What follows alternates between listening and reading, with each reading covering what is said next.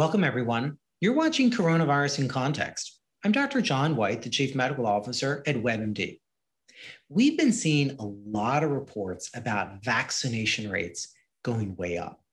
So it's no coincidence that new cases and deaths are going way down.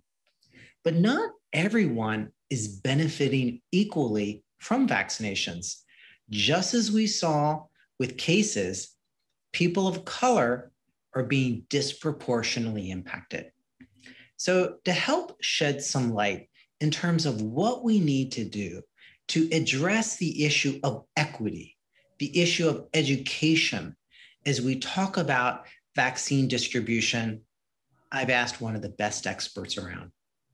Please welcome Karyne Jones. She's the president and CEO of the National Caucus and Center on Black Aging.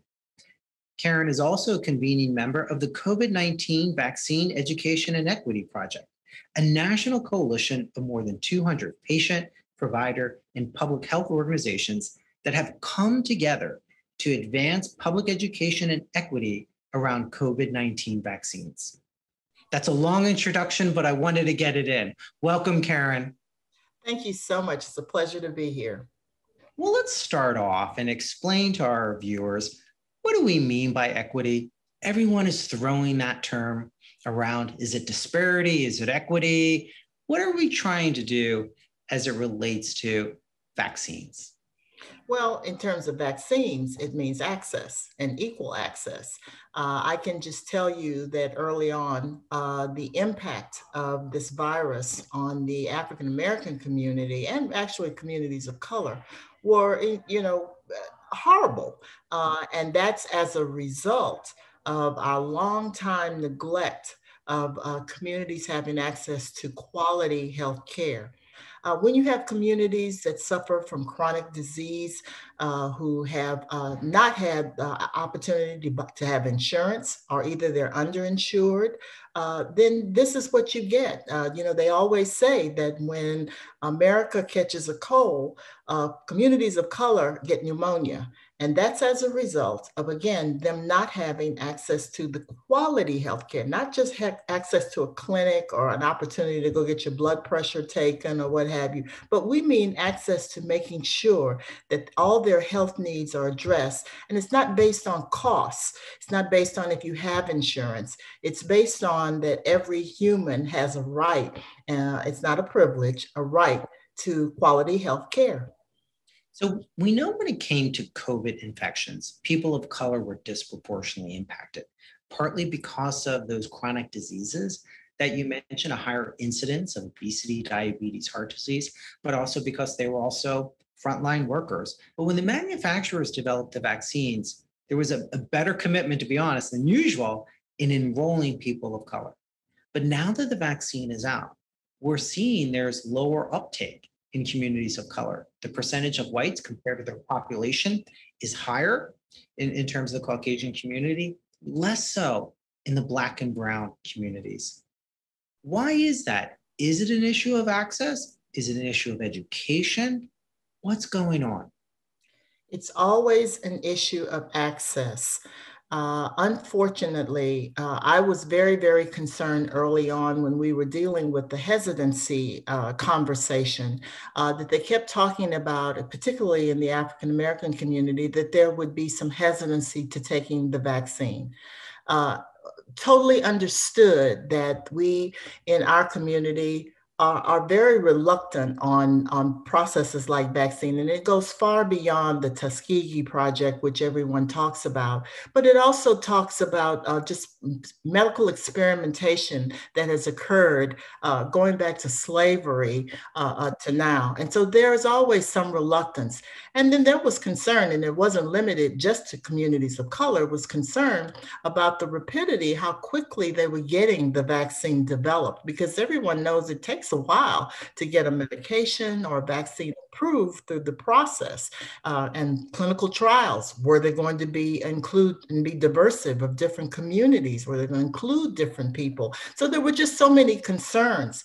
However, what we found as we went along is that the hesitancy was we believe, used as a way of not sending the vaccine to communities because they felt like the demand wouldn't be there. And so, well, why send it? You know, it has a shelf life. Why send it to communities if they're hesitant? Let's send it to communities where we did not know that. So there were fewer vaccines being distributed.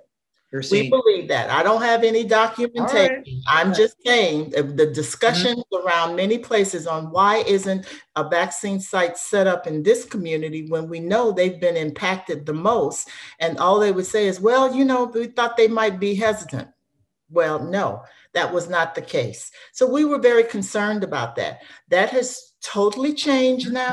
Yeah. We know that they engage churches, they engage senior centers, they engage places where people know and where people knew that there were trusted leadership, trusted organizations that they believed in. And so any hesitancy or concern about the vaccine was pretty much eliminated for a lot of people. Through education. Through education, it is the most important thing. And what we've learned through not only through COVID is obviously it has put a spotlight on inequity. We know that, but it's also then given us an opportunity on how we can address making sure that people have the information. Information is power. And if you give people information, then they can be advocates for their own health and they can make the right decisions. And so right now, we see a great number of our African-American seniors really wanting to take the vaccine. And the only problem they had was, I don't have transportation. I don't know how to navigate the appointment process. I don't have internet. I mean, those were the barriers. But now we've had organizations, sororities, fraternities, church groups who have really stepped up and made sure that those kind of barriers are out of the way. Now we've got to work on younger people who, you know, as you know, all young people think they're immortal. And so we've got to make sure that they get the message and feel, know the importance that it's not about just them, that it's about their loved ones and their community. So access is getting better? Because I have to tell you, I get frustrated when I hear the common statistic, everyone lives within 5 miles of a pharmacy. Well, if you don't have a car, you don't have public transportation, you don't have an Uber card, an app, 5 miles is pretty far.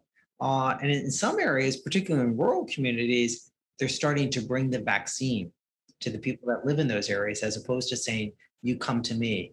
Is that helping address issues of access? It is helping. And I must say that I think there are so many organizations and groups who have really taken the task on of knowing that they've got to go to where people are. And if they know people have a hard time getting to a doctor's office when they have a cold, you can imagine that they can't get to where there are vaccine sites who may, those things. So we're addressing those things. But what our organization, the COVID-19 Vaccine Education and Equity Project, we wanted to make sure that people had information. So there were no barriers in terms of worrying about, well, we want to make sure they wanted to get the vaccine. So we focused very hard on making sure information was given to as many trusted leaders, communities, organizations, so that people would have the information and that we wouldn't have the problem so much as not wanting to take it, but how do I get to it? And so I think that's been a really good job on that. Now we've got a long way to go. We know that we still have to reach a lot of people. And with now the elimination in so many states of not wearing masks and what have you, some people may say, well, everybody else is vaccinated, so I don't really have to get it. That's not the case. And so we've got to continue our education process and getting people information so that they know, and so that we can really move out of this and really move back to some normalcy. And you say information is power. But let's be honest, there's a lot of misinformation out there. So how do we help viewers that are trying to become informed, trying to educate themselves, figure out what is accurate information and what's just bunk? That's, just not true. Well, it's difficult. It's difficult because we are going against social media. where, you know, there are no limits to what anybody can put on there. Early on, like this time last year, we were answering questions like, no, coronavirus was not caused by 5G. No, coronavirus was not created in a lab and specifically put in certain communities. And so we've had to deal with all of those kinds of misinformation. But again, that's where trusted leaders and working with trusted organizations and churches and things people go to and get their information. That's why it's important to empower them with the information. And I think we've done a really good job of reaching out and expanding our networks. I know for NCBA, we work very hard to work, obviously, in senior areas, but now we are really looking more intergenerational. And we want to make sure that people understand that as they age, they want to age healthy. So we got to start young. You don't wait until you're 50, decide that you got to eat right, exercise, get your vaccines, do all that. You got to start early and start planning those so that when you get to be an older adult, you're healthier and that you're able to maintain your, you know, your good health. Storytelling is important. It's important to understand why someone decided to get a vaccine. I know you were hesitant about getting the vaccine, and here you're involved in the issue, you're educated, you're informed. Tell us your story, Karyne, about your hesitancy and why you ultimately decided to get vaccinated. Yeah, well, a year ago, I had publicly stated I was not going to get the vaccine. I felt like, and I must tell you, it was a little bit of my own political beliefs that this talk about getting a vaccine done in such a hurry and, you know, the whole thing, that concerned me. And so I said, well, and if I do change my mind, I'm going to wait and see how it affects other people and what have you. And so I was very, very hesitant.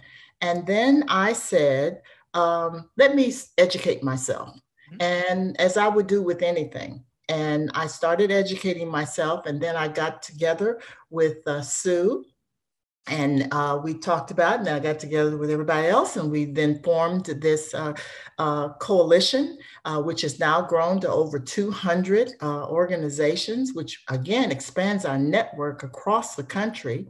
And once I got the information, once I followed the clinical trials and made sure that there was a diverse participation in those clinical trials, once we followed the approval process, and we saw how, the gold standard was met.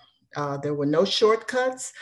Then I was very, very comfortable with it. And I was one of the first to try to get in line to get my vaccine. And I wanted to make sure that the people that I care about, the people I love, and the people in my community who I serve, that they had that same information.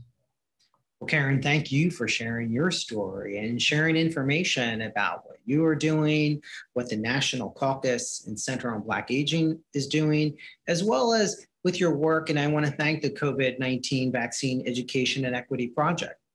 To learn more about their work and for free resources in both English and Spanish, visit covidvaccineproject.org, or you can follow them on Twitter at COVIDVX Project. There you can learn more about their campaign called Count Me In, and you might even see some familiar faces. And if you're saying, and I hope you are, count me in for COVID-19 vaccination, be sure to share why and submit your photo at covidvaccineproject.org/countmein. Karyne, thanks again. Thanks for all you're doing. And I hope to talk to you more about the work that the council is doing. Thank you so much for having me. And everybody get vaccinated.